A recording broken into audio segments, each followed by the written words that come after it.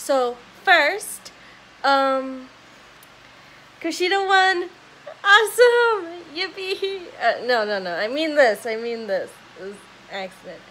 Also, apparently Vanessa and Aliyah are now mad because Mia Yim wants to be next in line for the title shot.